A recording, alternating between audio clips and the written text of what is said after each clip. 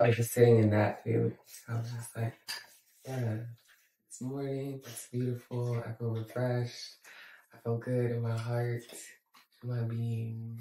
I'm just grateful to be here. I'm just grateful to be and feel open and just good in my body, in my mind, in my spirit, just grateful. And so it's like, yeah, I was just sitting in that, just the joy of I'm alive, I'm breathing. Let me take a moment and just intentionally breathe and to not feel stressed or overwhelmed or no longer feel like the whole process period I went through of like, I gotta have a morning routine and rituals and wake up and have this 2-hour long like morning rituals that will help my spirit be collected for the day. And without it, my day is just completely a mess.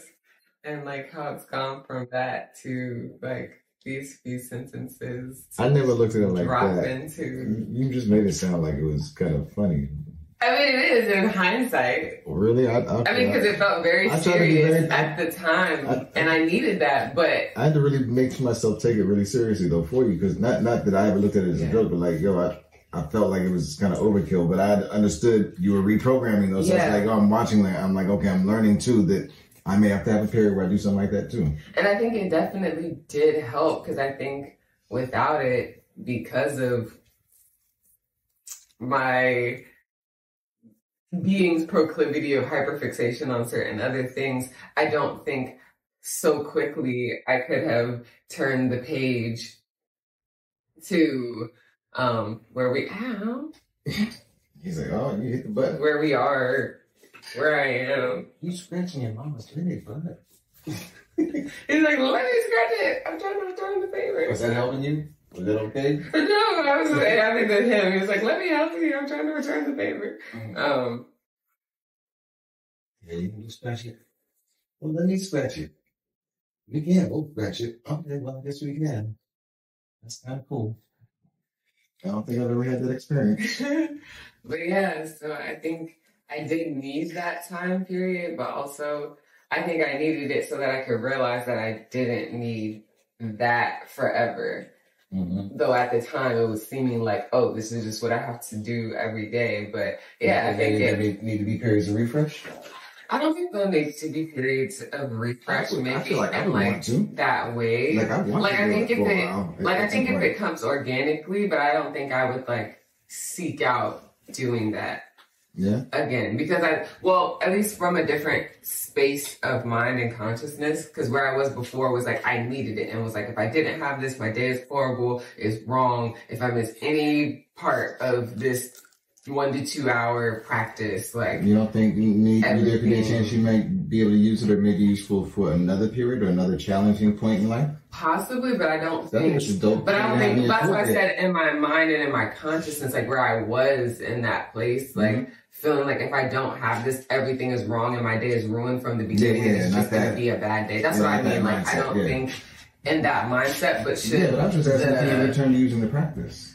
Possibly. Like, I still will use pieces of it. I just don't think I'll ever be in this state again of feeling like everything is wrong if it's not in this way, or if I don't do this whole string of pieces all together. Yeah. But I do think some of the pieces I felt may come back in different ways. Huh? I did think that felt extreme. Yeah, and I think it was, but I think I needed that. I think I needed to go through figuring out what worked for me and what was good for me, but I do think I needed that different structure and to show myself that I could do it, because for a long time I avoided it and didn't do it because I was telling myself that I didn't have the attention span, I didn't have the self-discipline, I couldn't do all these things, and that was just going to be something that was always going to be for someone else. Unless I just completely, like I used to joke about, unless I just completely went off and did monk life, I just did not believe that within the confines or within the structure of how I live life in quote unquote free society here of whatever free will and choice. And then becoming a monk is still free will and choice and doing what you've decided to do. But I didn't believe I could have a monk's discipline whilst being planted or existing in, no window. While being windows open downstairs. Oh, okay. Close those. Sorry. Shit, I'm sorry. No, you're good. All right. I'll just cut all that off. But no, good. I'm very happy for you and proud of your your journey and progress, though. That's like really dope. I'm really grateful, and thank you. Thank you for holding space, and thank you for trusting me and holding space for me as I journeyed through that experience, and for honoring it and supporting it. Thank you for sharing. Even when you didn't understand, because I know sometimes you're just like, I don't get it. But okay, you said you need it, so okay. Like, thank you for holding that space and coming from that space. Thank you. The same for me in so many other ways, man. It's the trade, right? It's what makes one of the things that makes us work so well. Space for one another, the spaces we need, the space held instead of the spaces we want each other to hold in. Sometimes it's not that easy. And not even instead of, I guess, in addition to. Whenever we can and whenever we have the bandwidth. Giving credence to each other and the individual states of being we each may happen to be in at any given point. And trusting each other's processes. Trusting each other and then trusting each other's processes. Yeah. Even if we may disagree. I disagree, but I trust that this is something you need at this moment. Or something that is important to you at this moment, something you want. Play, explore, be an artist. And that makes me think of one of the things in that video we were watching the other day, where she said resistance is suffering. Say what? Where she said resistance is suffering. Yeah. Well, that's kind of been a lot of where my head has been lately too. It's just that the biggest problem that I've had is resistance to whatever is. Once I can let go of that, things get a lot easier, at least internally. There may still be some sort of challenge to enjoy or work through in reality, but well, in the 3D world, but that does not mean that up here has to be affected. Which then translates to, exactly. Yeah. And whatever this is seeing is obviously just what it is for the moment. And actually it's passed by the time I've had a chance to process it. Yeah. So, and then even less in a funny way, it's past too, because it's past because it's being perceived through past eyes, which you are no longer anymore. That's what I mean, because time has taken place between the time the act happened and you had time to think about it. Even if it's a fraction of a fraction of a fraction of a fraction of a fraction of a second, it's the past. And I'm talking about even beyond that how it talks about like the latency of the 3D, about how a lot of what we're experiencing is what was created by a self that we were even further back, and so we're dealing with the latency of that, and so also we're standing as it does click different that's what I mean. It's like so like so it's like it's the past of like the thing has happened and now I'm a different self even seconds later thinking about the past, but also I am also dealing with the past because this experience that I'm experiencing in the 3D was curated by a self that I was formerly, and me now is now experiencing what was planted and now being harvested by former self, but I'm not the self. I don't have to be the self now. I don't have to go back to the self, to being the self that planted it. I can still be this self experiencing and witnessing it. Then going back to that quote of see through, not with the eyes, of keeping in mind that like this experience was conjured by a you that you have already relinquished and been and are no longer. So can you show up to this harvest as your you now and just move through it, experience through it, if it's something that's quote unquote unpleasurable or unenjoyable. But something else I enjoyed from that video as well, I think her name is Malika, but something else I enjoyed from that video of her covering Florence Scovel was that she talked about how when you're able to not distinguish between good and bad, but practice that Florence was saying she cultivated was that she blessed everything. So even when something didn't go her way or wasn't what she was intending or desired, she said she baptized it as a success anyway and said, thank you for the success or the success that this has created. And so giving gratitude. So she was like, she turned everything into an opportunity for gratitude, that which we've been conditioned to perceive as good, and then that which we've been conditioned to see as bad or failure. She was like, I started blessing and baptizing every situation, every experience as a success, and that started producing more and more quote unquote good or lovely feeling success, because I acknowledged everything as something to give thanks for, because it is a part of my good. And how that shifted everything. So instead of having this moment of spiral meltdown because it doesn't feel good or it's bad or it has been deemed bad, it changes the whole perspective and gives you a superpower. And then she was reading some of Florence's book where she shared an experience from one of her students who said it was back in New York in the 19 whatevers, and I think she said 1903 or something like that. And apparently just New York has been New York since New York was established. And so it was hard to find apartments. It was another one of those apartment scarce times, housing was scarce, and this woman needed to move. And her friends were like, oh, I'm so sorry, it sucks that you're gonna have to, put all of your stuff in storage and live in a hotel. And her student said, oh no, like I have the powers of Superman, like stay in a hotel. My home is already situated. Like I'm gonna have a home.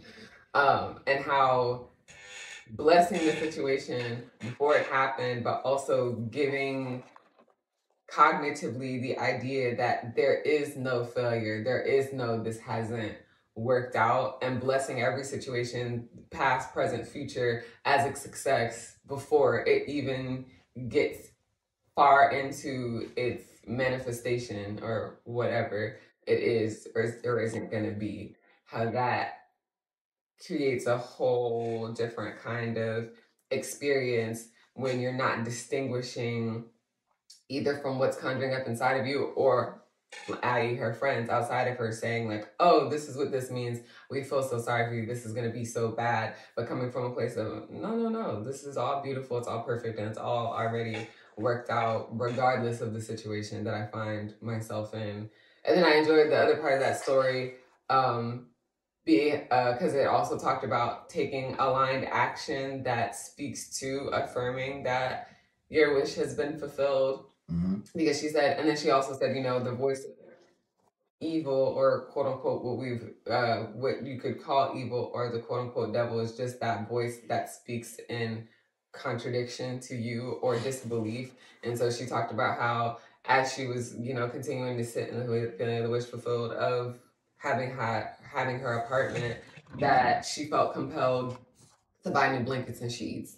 And she said, that little voice said, oh, but what if you actually don't succeed and don't get this apartment? You'll have new blankets and sheets for nothing and still have to go to the hotel where there are already blankets and sheets. And she was like, thank you, but no, we're going to go buy those sheets because I have my apartment. And then, of course, wound up getting her apartment. Everything else went wonderful, blah, blah, blah. But this idea that she created, and basically that notion that we curate that voice carries that. Yeah. So talking about how we really do have the ability to shift, to change, to adjust, to shift the energy and the space and the experience that we're having just by where we come from in it, psychologically or in consciousness, how we decide to relate to the situation. So I was really sitting with that, especially when I had a few of those prickly moments yesterday, really sitting with that. Bless the situation, bless the person, bless whatever it is that does not feel quote unquote good or doesn't seem bright or blah, blah, blah. Baptize it all as a success, as something to give thanks for, to be grateful for. Like that was what I was doing the whole time as we were talking about the contracting work and everything yesterday in the car, and just things that felt like they should not be right, I just kept saying to myself, thank you. I give thanks for the blessing of this situation. Thank you for the success. Thank you for these lessons. Thank you for this good. Can't see it right now, but thank you. And I wouldn't even say having the can't see it right now, like that was the unarticulated, like the obvious for me, but it was like I just kept saying, like, even though I'm feeling like I cannot pinpoint what's good about this, like, let me try this practice of like, okay, I baptize it as a success anyway. And then the first thing that came to me after thinking about I baptized it as a success anyway, I was like, oh, had we proceeded with this contract work, things wouldn't be where they are right now. We wouldn't be moving forward in the ways that we are right now, because we would still be held in a specific place in the journey of where we needed to go in our process.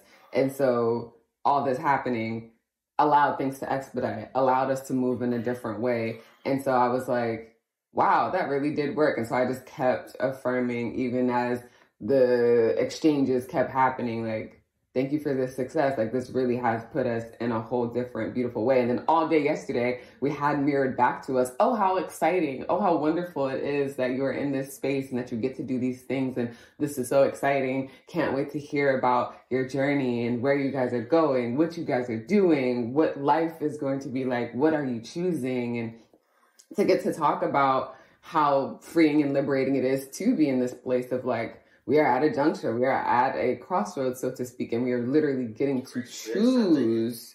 Yeah, like we are getting to choose how we are showing up to it. Like realizing yesterday, like talking to the guy who came and was like, here are some more ideas. And it's like, oh, we literally do have this smorgasbord of options where even a couple months ago, everything felt so small, so dim, so, all of the words, synonyms. It felt like a cataclysmic end instead of, a glorious beginning. Yeah. And kind of like what we were telling Ken yesterday. And not glorious. That's over. But no, it does. It feels like a Loki in this motherfucker. Like, it is a glorious beginning, and like getting comfortable. And I think that's the other thing that I'm enjoying with listening and reading to a lot of this work, is getting comfortable claiming that, and also looking at what has encouraged me not to be quote unquote overzealous about anything that I do in life. Why should I not lean into, this is a glorious beginning. This is my glorious I am Loki in this motherfucker. Like, why should I not come with this energy? What has encouraged me? What has given me reason not to come and say, yes, this is my glorious beginning, or my glory, whatever. Purpose. This is my glorious purpose. Why am I for real shrinking what is great, or what I feel is great and impactful? And usually it is because something else outside of me, or the fear of something else outside of me, has encouraged me to take on this more demure, smaller, or more quelled, contained, respectable energy of, oh yes, this is okay, right? It's gonna be good. It's gonna be okay. Shrinking what is like, no, we really out here doing it. We really in this, fuck it, we ball. Like, we really in it. And that is incredible. And so, hell yeah, and it's glorious. Remember how scared we were of it? Bruh, yeah. It was terrifying. It was terrifying. This is the evil that we were scared of before. Absolutely, 100%. We were fucking scared to death of this. Terrified. I love our life, man. This is beautiful. Here we go.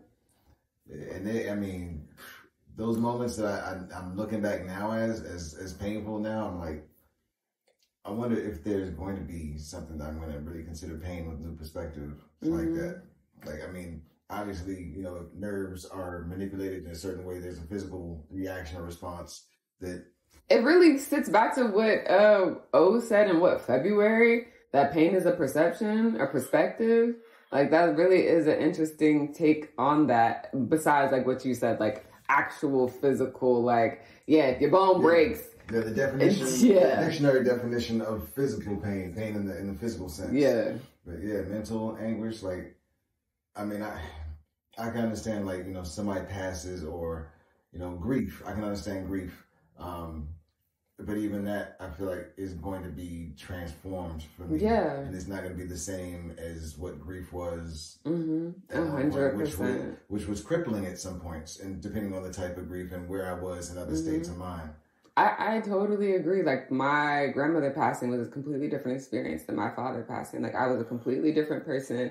I experienced it in a completely different way, but also because I was actively choosing to shift and change and to build. I was after my father. I deliberately sought out seeking a healthy relationship with death because I did not feel like in the West we had that organically cultivated.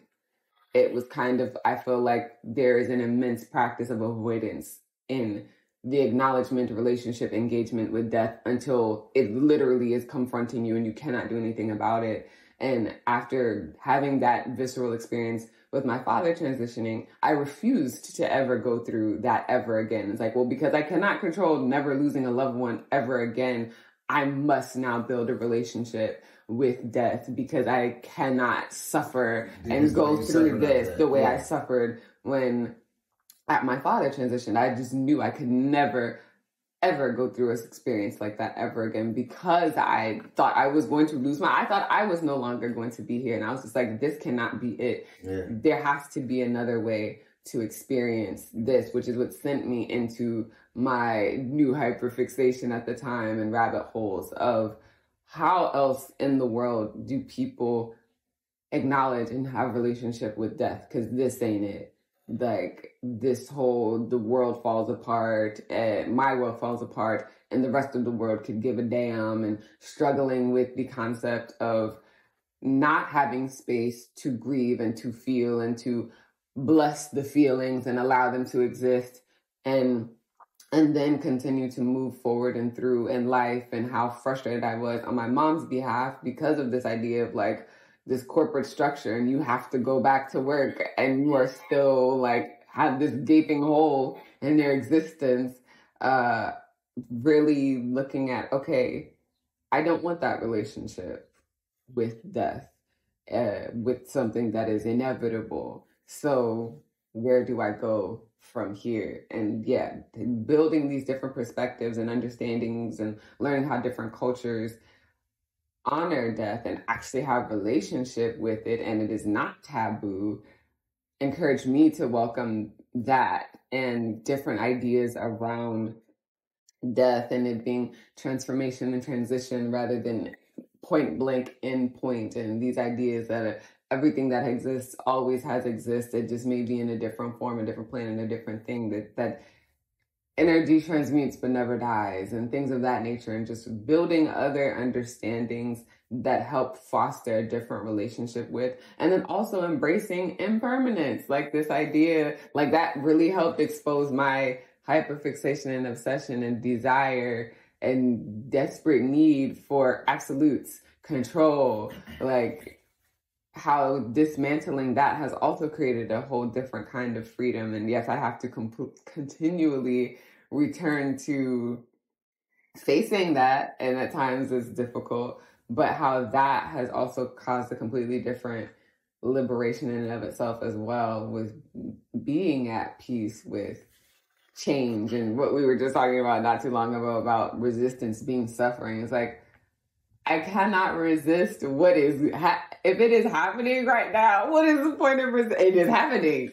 So what is my resistance doing beyond just crushing me on the inside and creating more of what I do not wish to have? And that whole idea of, like, you even get told as a kid, if someone's bullying you, if you just stop feeding into it, sometimes that it really will go away. Mm-hmm. And again, no absolutes, but looking at it like that, like sometimes stuff really does just change when you stop feeding it, when you stop giving it a particular type of energy or focus or structure or space, when you stop giving it space to do the thing that it's doing, it's gone. It's done. Boy. Yeah. It gets beautiful, doesn't it? Yeah, it is beautiful. It's exciting. Like, I feel like that is, to me, that is what I feel like hope hope is starting to shape itself into being.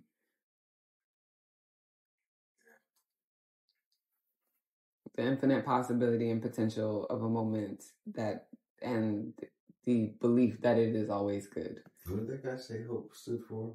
And he broke down and break it down into that.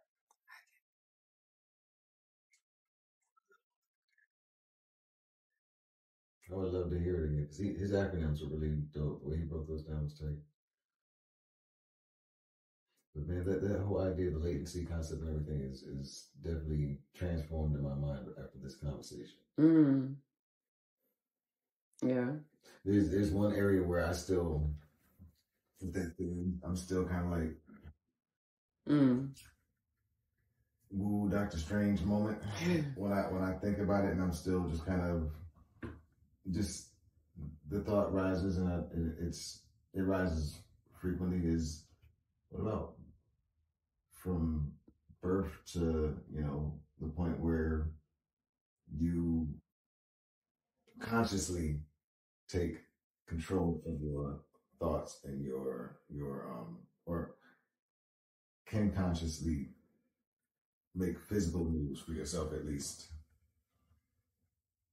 because I don't know what's happening. Yeah, it just, and that's not something I don't think I can I don't know if that's something that will ever be answered. Mm-hmm. But it's just one that is still like,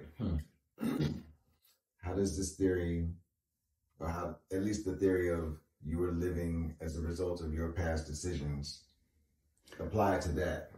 So and that's so funny because Malika talked about how Florence touched on that in her book a little bit. And I think you heard a little bit of it, but she spoke on it specifically with illness, but how when we first arrive, we are living in the experience of our parents, physically, at least, because they're who are moving us around, making the decisions, doing the things, and how we are kind of out picturing them before we are, quote unquote, so to speak, out picturing us and ourselves. Especially, and then that makes me think of when reading through Dr. Joe Dispenza's work about how the different brain states and how before 6, 7, 5, whichever it was, like you really are in that, what is it? Beta theta state, like 24/7, like that, just in the cosmos, in the isness, consciousness, just the dream state, the subconscious state. And so really, in a way, almost just absorbing whatever is coming through, and it's usually your parents or whomever it is that has you in that early stage. And so you really are just kind of a mirror out picturing whatever it is that is around you. Kind of like what we were talking about yesterday about how we retain language as a child. It all starts from mimicking and mirroring. And so I wonder, in a way, like you said, how does the latency thing apply to a newborn? I think, to me, I'm kind of leaning into that idea of it possibly, having more to do with the parent. But then you talk about some people who believe in past lives and blah, blah, blah, blah. Mm-hmm. And then all those things, and like the infinity. So choosing, like, okay, where do I put my focus and energy? Yeah, exactly. Where it supports me. Exactly. Like, do I need to have the answer to those? And if I don't need to have an absolute answer, then why form an opinion? It could be, hey, or fixate. Or I think maybe it's possible, but as far as, yes, this is absolutely true. Those mindsets are do you need finding fewer and fewer places where I can think of applying any of that. And as each time we catch each other, or I catch myself thinking of something as an absolute, it's really mind blowing to see how many things I took as absolutely. This is how this must be.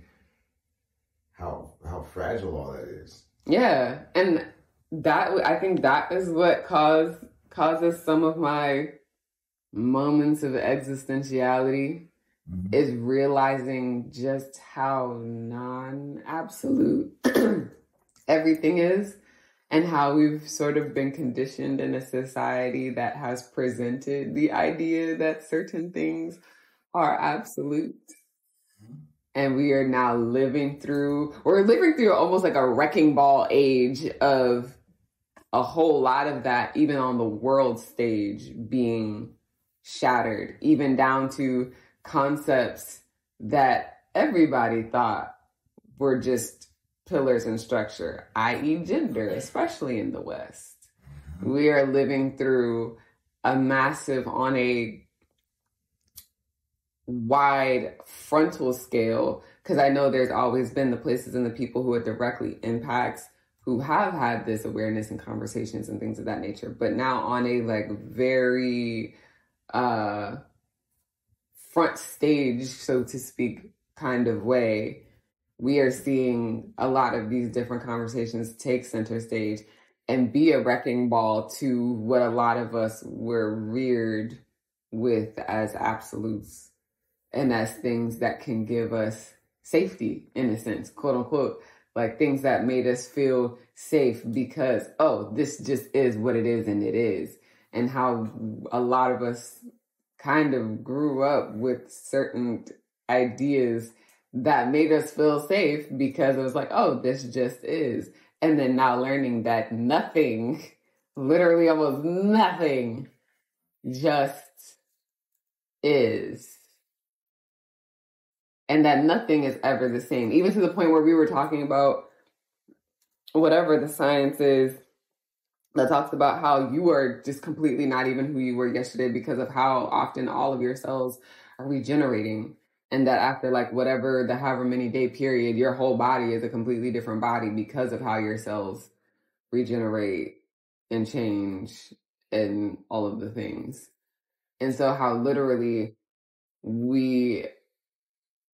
many have grown up with this idea of absolute permanence, stability, and they're now having to live through learning, and for me for a while, felt like survive through learning that nothing is absolute or permanent, and how sometimes that sends you into an existential place because it feels so overwhelming to have to face the idea that everything is flexible, everything fluctuates, nothing is permanent, nothing is absolute for this thing or for that thing. Like, there is no real quote unquote anchor points to a pillar that you can say is just this. Like, and so now having to learn not to seek out that experience or that desire, not to hunt for absolute permanence to find comfort, but learning to establish comfort in flux. And literally having to live what I claimed for such a long time and just be like, I go with the flow. Like how life has literally, the universe has literally schooled me in, oh, word, that's your philosophy? Let me really initiate you in what you claim. And that really has shown me on this whole different journey of, oh, wow, like to truly go with the flow, to live in non-resistance, to live in understanding of impermanence, and almost sometimes what seems like imbalance, but which actually is balance, and that balance is not absolute or structure or stability. The universe is. You said the universe is. Yeah. Is that you said the universe is showing me like.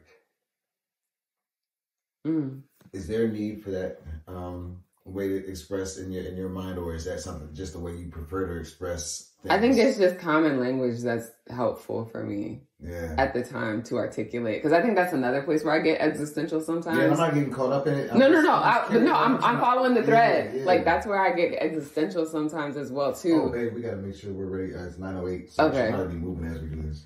But that's something that I get to I feel existential about sometimes as well, is this idea that nothing is, like in terms of the language that's used, like, I use it sometimes. I'm like, it's a way that I can connect and relate. Because otherwise I'm like, okay, well then what language do I have to convey this at this point? Because at one point it was in the framework of the rhetoric of Christianity. And then now it has shifted to a framework that is more loosely spiritual or science-based. But I think for me, it's just like, okay, what verbiage, language, tongue can I use to communicate and convey whatever it is I'm thinking, feeling, whatever in this moment, and not sharing it as an absolute, just sharing it as the vehicle that I have at that moment to share the idea, to convey. And knowing that even that may fall short because of the framework and the parameters of said language and the words chosen. I love it. I love how gracefully we're able to have that conversation now. Whereas before it may have been a sticking point for me or a sticking point for you. Yeah. You know, it's just an understanding. It's a language thing. It's strictly language. And it's for the purpose of communicating. It's not necessarily my thoughts specifically. It's just a way that I'm choosing to try to convey my thoughts to you in this particular moment, because I think it's something that makes it easier. And I think that's something I used to struggle with too when we would have those conversations. Was, I think to me it felt detrimental to because I think I would get to a place of like, well, I don't know how else to convey this and communicate this in this moment. This is just that understanding and the grasp that I have of this thing to be able to communicate it in this way. And then also I think I would get scared of like, okay, well, journeying so far, I just may not ever speak again because there may not be any words to actually fully, at least in the English language, which is the language that I have at the moment, to convey some of these things, which would sometimes just lull me to silence, because it's like, okay, well, if there's places that we can pick apart all of these things, then how do I communicate then?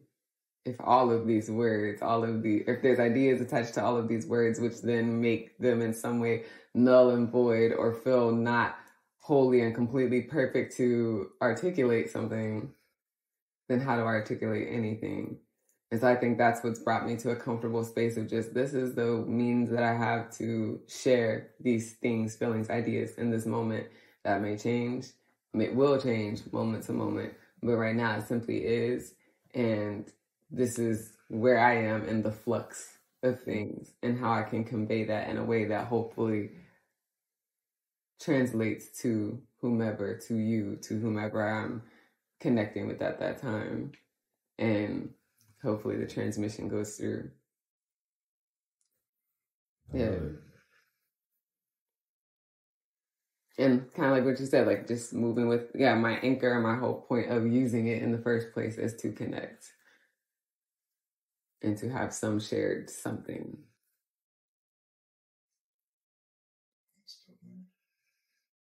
Thank you for this conversation. Thank you. Allow me to record it too.